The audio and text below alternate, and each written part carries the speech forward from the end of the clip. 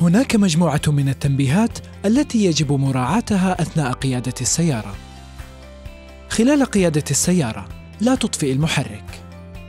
في حالة عدم القدرة على إيقاف السيارة بالطريقة العادية، اتبع الخطوات التالية. اضغط على دواسة الفرامل بشكل محكم ومتواصل. ضع ناقل الحركة على وضع لا تعشيق N. عند انخفاض سرعة السيارة، قم بإيقاف السيارة على جانب الطريق. إذا لم تتمكن من وضع ناقل الحركة على وضع لا تعشيق N، اضغط بكلتا قدميك على دواسة الفرامل لتقليل سرعة السيارة. للمحافظة على سرعة آمنة خلال نزول المنحدرات الشديدة، استعمل فرامل المحرك. مع العلم بأن الضغط على دواسة الفرامل بشكل مستمر يؤدي إلى سخونة الفرامل وفقدانها لفعاليتها. القيادة على الأسطح المبللة والزلقة. بعد الخروج من الوحل، ينبغي عليك الضغط على دواسة الفرامل قليلاً للتأكد من عمل الفرامل بشكل جيد وعدم تأثير رطوبة الوحل عليها.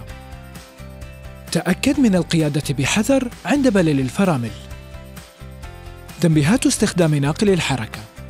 للسيارات المجهزة بناقل حركة أوتوماتيكي، قم باتباع الإجراءات التالية. احرص على عدم تراجع السيارة للخلف إذا كان ذراع ناقل الحركة مضبوطاً على وضع القيادة D. كذلك، إذا كان ذراع ناقل الحركة على وضع الرجوع للخلف R، فاحرص على عدم تحرك السيارة للأمام. لا تحاول تحريك ذراع ناقل الحركة إلى وضع الانتظار P أثناء تحرك السيارة. عند تحريك ذراع ناقل الحركة إلى وضع لا تعشيق N أثناء تحرك السيارة، سيتم فصل المحرك عن جهاز ناقل الحركة، وبالتالي ستفقد التحكم في فرملة المحرك. لا تقم بتحريك ذراع ناقل الحركة خلال الضغط على دواسة الوقود. تجنب ضغط دواسة الوقود ودواسة الفرامل في نفس الوقت، لأن ذلك يتسبب في ضعف قوة دفع المحرك. للسيارات الغير مجهزة بالنظام الذكي لدخول وتشغيل السيارة، بإمكانك إيقاف المحرك عن طريق وضع مفتاح التشغيل على الوضع ACC. جهاز ناقل الحركة اليدوي.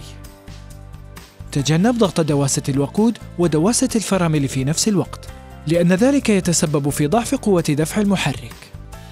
لا تقم بتغيير التروس إلا مع ضغط دواسة الكلتش بالكامل.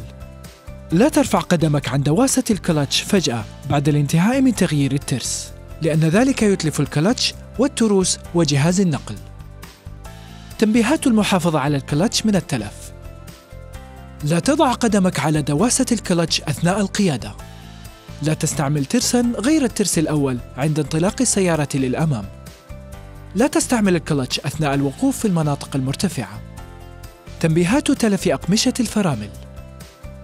عند صدور أزيز من الفرامل، قم بفحص أقمشة الفرامل وتغييرها لدى وكيل تويوتا بأسرع وقت. يؤدي عدم تغيير أقمشة الفرامل عند الحاجة إلى تلف أقراص الفرامل، مع العلم بأن قيادة السيارة عند تلف الأقمشة وأقراص الفرامل يشكل خطورة بالغة. تنبيهات استخدام الفرامل. تجنب الضغط على دواسة الفرامل بشكل متكرر عند توقف المحرك، لأن تكرار الضغط يؤدي إلى تقليل قوة الفرامل. تتكون الفرامل من نظامين هيدروليكيين. في حال توقف عمل أحدهما، ستحتاج السيارة إلى مسافة أطول للتوقف، مع الضغط على دواسة الفرامل بقوة أكبر. عند حدوث ذلك، راجع وكيل تويوتا لفحص الفرامل مباشرة وإصلاحها. تنبيهات تغريز السيارة في الرمال. لا تسمح للإطارات بالدوران في مكانها دون الاحتكاك بأي سطح لمدة طويلة، لأن ذلك يسبب تلف أنظمة نقل الحركة أو التحرك المفاجئ للسيارة.